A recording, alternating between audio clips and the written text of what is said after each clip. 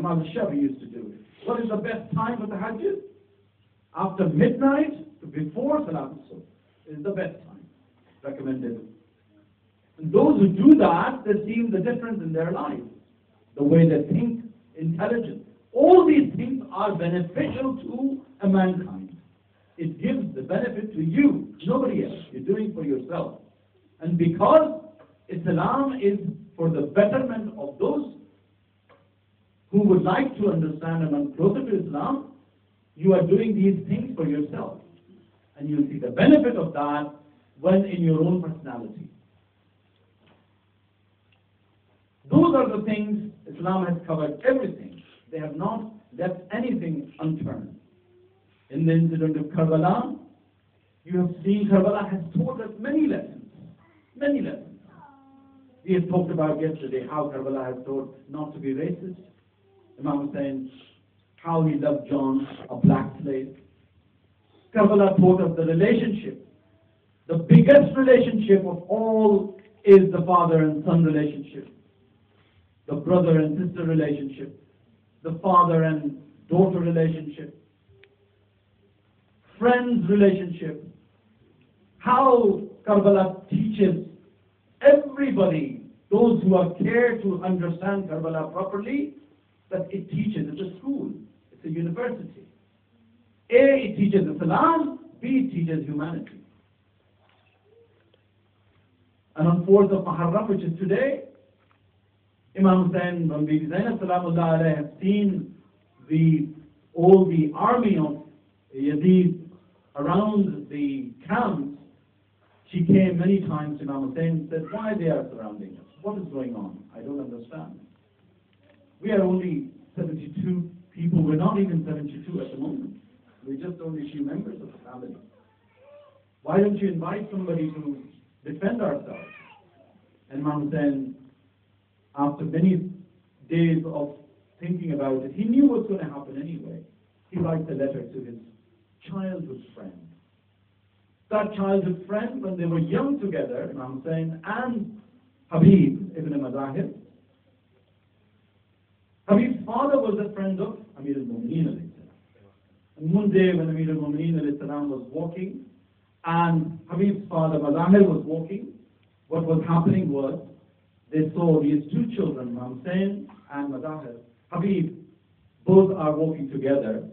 Habib is picking up the sands from those spots where Imam Hussain was leaving those spots and putting on his head.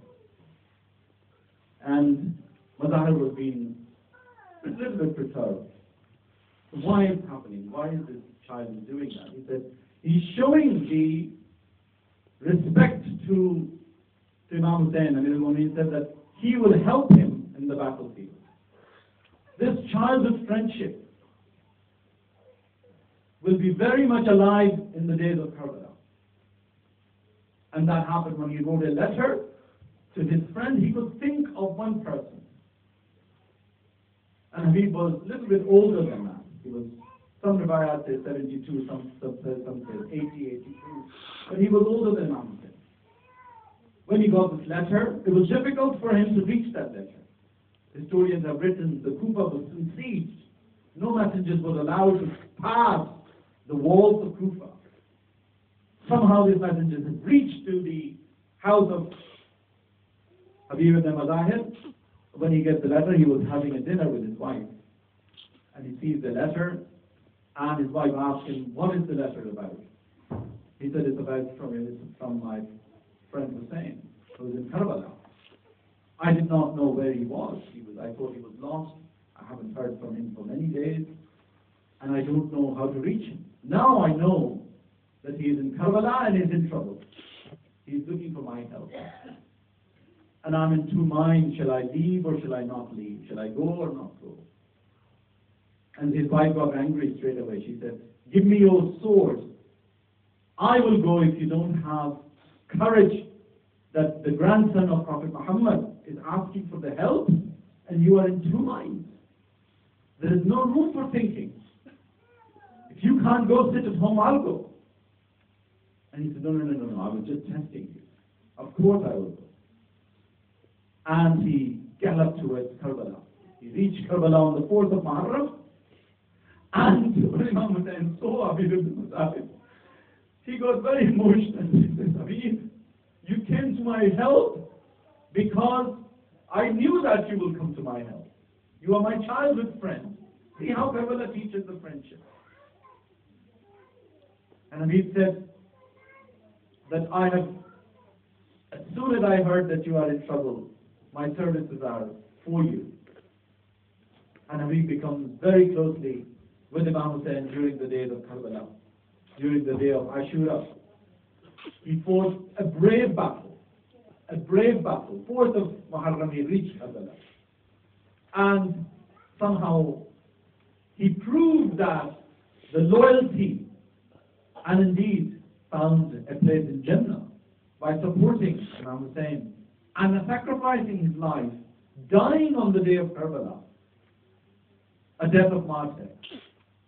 The position of martyr, by the way, is very, very sacred in Islam.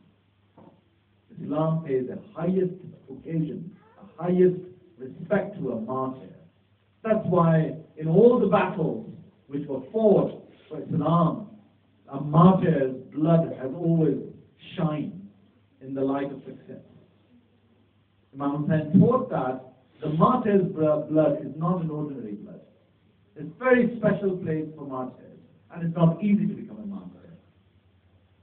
Shuhada Karbala. Habib ibn Muttalib earned that important place as a Shuhada Karbala.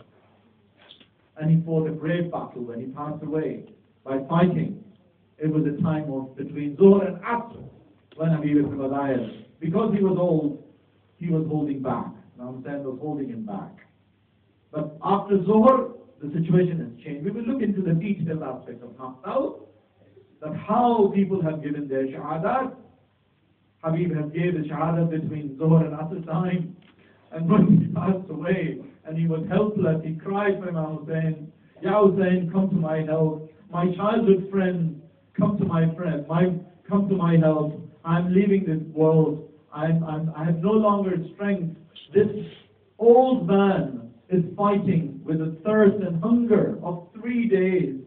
Can you imagine these individuals? How can these individuals not be recognized in the history of Islam? These are the shining examples of the supporters of Imam Hussain. And inshallah, Imam Hussain will look into those people who remember the tragedy of Karbala in the same light as those people who have given their blood, all these histories, throughout the history, by keeping the banner of Islam as high as possible. Salli ala Muhammad.